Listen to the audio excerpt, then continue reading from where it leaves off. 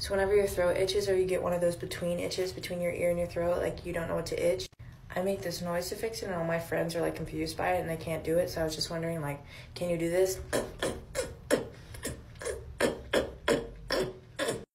What's a really weird thing that your body does that you're not sure anybody else's body does? So I have no idea why I can do this, but I can pop my shoulders nonstop.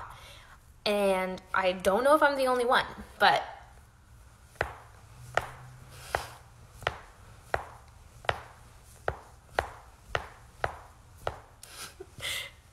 and it's never ending.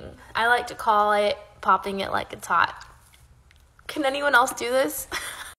What's a really weird thing that your body does that you're not sure anybody else's body does?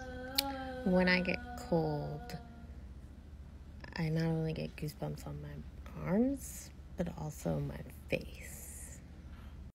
What's a really weird thing that your body does that you're not sure anybody else's body does? My index finger on my left hand stretches out further than normal.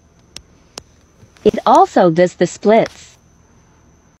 What's a really weird thing that your body does that you're not sure anybody else's body does? Okay, so I'm really excited about this. I'm going to try to talk fast because I have like a lot to say. Anyways, I was born with a condition called ectrodactyly. That means I only have 4 fingers on each of my hands.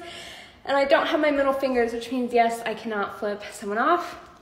Thank you. Another weird thing about my hands is that this is technically my middle knuckle. If you look in x-rays, it like conjoins up with my ring finger. But fun fact about this knuckle, it literally just popped out of the blue when I was like 7 or 8. Like, I didn't have it, and then I had it. So it will mess you up though, like if I like pow. Besides that though, also, so like if my hand is like straight, this finger for some reason, and then this one too.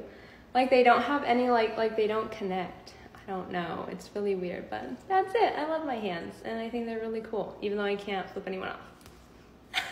Okay, so I'm going to show you a few things that are difficult for me to do and that other people do in their everyday life. Texting is really hard to demonstrate, but if you look closely, you will see that the thumb that is not pressing a key is still making the same movement as the other thumb. Typing is basically the same thing. I can only use my first and second finger. All the other fingers that are not pressing a key are still making the same movement as the other hand. I took a lot of typing classes as a kid, so speed is still there. Deodorant is just a lot of wrist movement, and salt, well, you get the point. What's a really weird thing that your body does that you're not sure anybody else's body does?